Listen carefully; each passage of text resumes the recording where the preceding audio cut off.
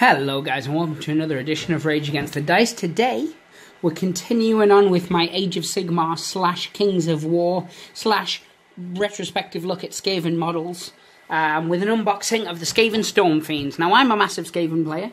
I don't mean I'm morbidly obese, although yeah, it's neither here nor there. But yeah, I've never seen this kit before because by the time this came out I was kind of done with Warhammer for a bit.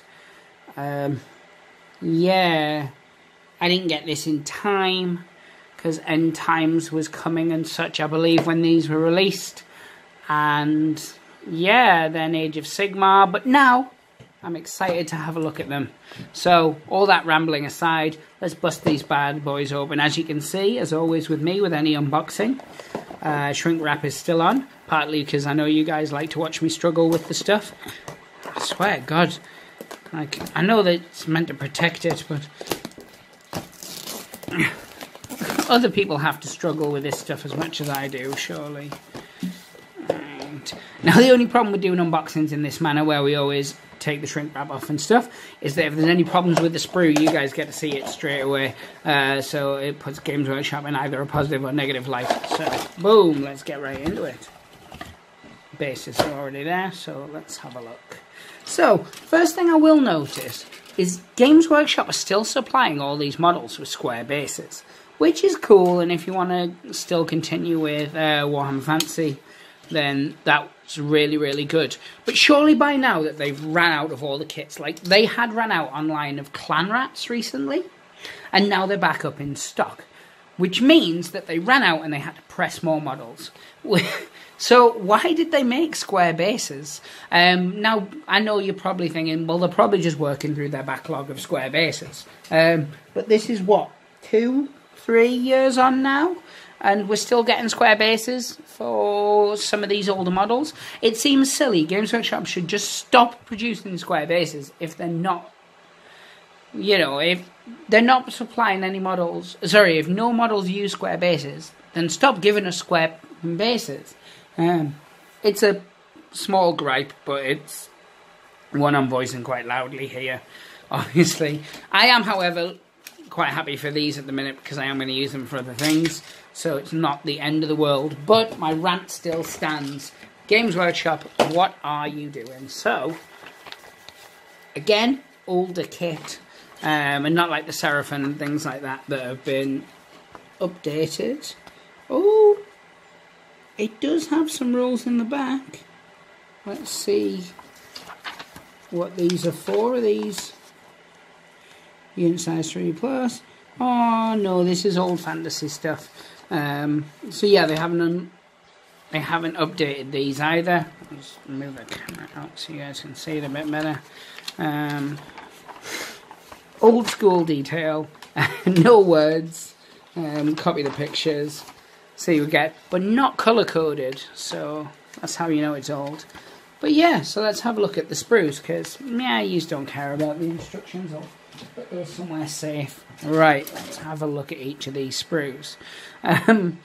Now, somebody commented recently on one of my unboxing videos that I didn't show the finished model at the end. And then I, in turn, commented on someone else's unboxing video saying they didn't finish their model at the end. And it was just kind of like a knee-jerk reaction. Someone said it to me, and then it stuck in my head. And then when I watched someone else's unboxing video, I reiterated that sentiment. But looking back on it and thinking about it, it's an unboxing video, it's not a how to build, so suck it. If you want to see how they look there, or here. And I joke, obviously, because it's one of my good friends who actually said that, so he won't mind me telling him to suck it. But yeah, I will do a separate video on these. I might actually do a paint and guide video on them, because I used to love painting rat ogres. But yeah, anyway, let's get to the sprue, because I've waffled. So you get a couple of big drills, you get a load of Gatling gun stuff, which I'm going to try and not use where possible if I can. A, because I want to save them for Gaslands. I know those guns are going to be massive. And B, because I just don't think they fit the aesthetic that I'm going for. So you seem to get one of each on a sprue. So let's have a look at the second one. I hate these big chunky armor bits as well, but obviously they have to go on there. So shut up, Kevin, deal with it, or else. Like, I'm hoping I don't have to use these as well, because these would look really, really good for Gaslands. But no, this is still in that stage where Games Workshop were producing really high quality sprues, which they are now. But where you got a bit of choice on the sprue, I find that some of the newer sprues you don't get as much choice. You know, someone will pop in the comments how I'm wrong, and this X Space Marine kit comes with this many extra bits, etc. And that's fine, you know, that's cool. I don't buy every Games Workshop product anymore. I'm just giving you the opinion on the stuff that I do actually buy. I do find that you get a few more little bits in the kits in sort of this era. It's sort of the 2005 to 2015-ish, maybe. Maybe 2005 to 2012. I can't remember exactly when the switch happened. But yeah, and not that before 2005 thing where you got clan rats in 20 bits. You know, it was the nice medium ground. You got loads of extra goodies. It made me sad that they don't really put extra rats on bases anymore for Skaven, because they're cool. But yeah, so anyway, back to the sprue. You guys could see it in front, so as I'm waffling. So again, these are nice, chunky, sort of big-ish models. Now, this has like little steam cannon-y hands, and if possible, I'm going to try and get around not having those on. But I guess they'd still work, because they're kind of blunderbussy, and I don't know. Obviously, the purpose they were designed for isn't the purpose I'm using them for. They're Stormfiends. I'm going to use them as kind of just brutes for that other game, Kings of War. That's the one. I do apologise, guys. Like, I was full of gusto when these arrived, like a hop, skip, and jump kind of thing. But all the air has been taken out my sails, probably by the square bases. For the record, I love square bases. I prefer square bases because of ranking up. But as much as I'm a very big sort of arguer for your game's not dead, you can still play it. Stop your whinging with the whole fantasy thing. I miss it. But I do tend to lean towards it's only dead if you sell all your stuff and burn your rule books. Like, Games Workshop didn't come and take them off you. That being said, it's a two-player game, and if none of my mates are playing fantasy, then I, by that logic, cannot play fantasy as well. So, I do still argue the point that just deal with it, stop whinging. At the same time, I can't play fantasy because none of my mates want to play fantasy anymore. They've either quit and sold their stuff, or they have moved over to Age of Sigmar and do not wish to look back. Now, I love Age of Sigmar, you guys know that. You've heard me talk about it before. I'm currently still doing up my demons, and obviously these Skaven are going to get integrated into a Skaven army as well. A Skaven Age of Sigmar army. However, I do still love fantasy. It's a different game. I hate when people compare them. It's two different games. It's like comparing Monopoly to Scrabble. They're both board games. They're both fun, or subjectively fun. Obviously, I can't tell people what to like or dislike. Yeah, I won't. So, that's the thing. But, yeah, I don't know where I was going with that. Yeah, I miss fantasy. It's different Age of Sigmar, completely different. It uses the same models and some of the same kind of lore. If you count. I love Age of Sigmar, the game.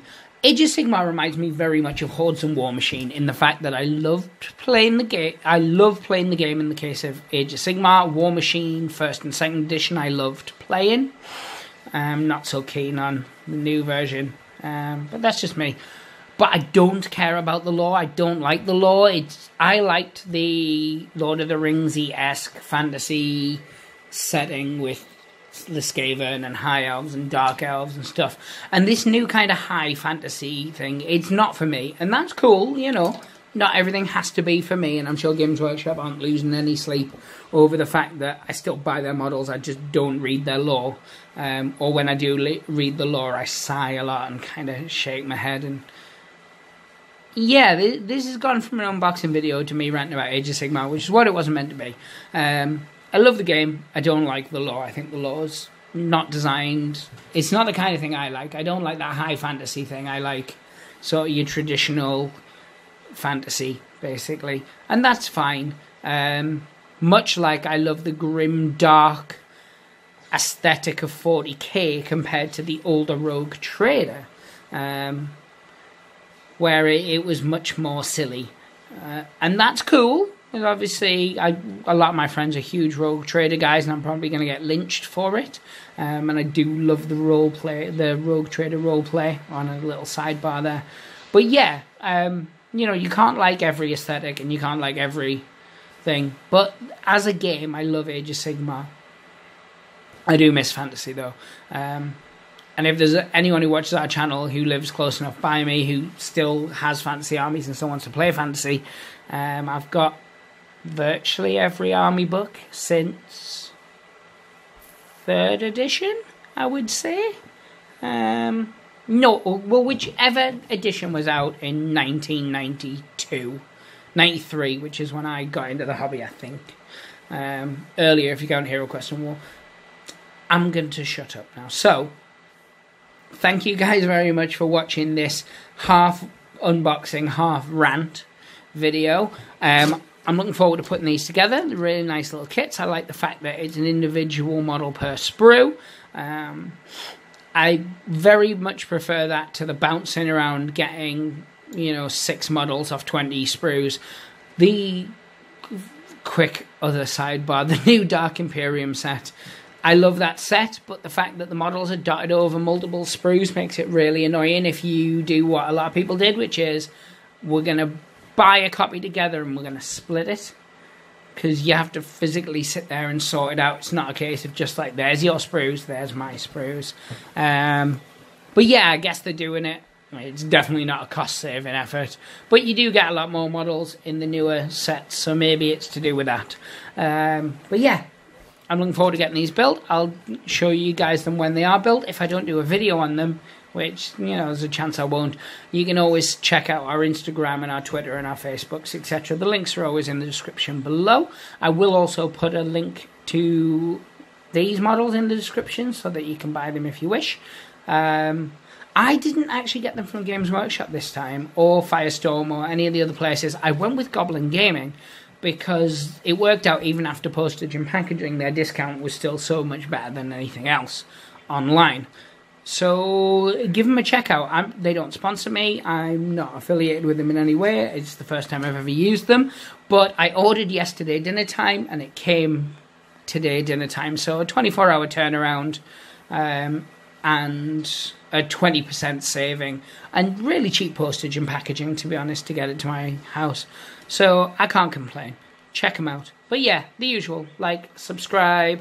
If it's the first time you've ever been to the channel, check out some of our older videos.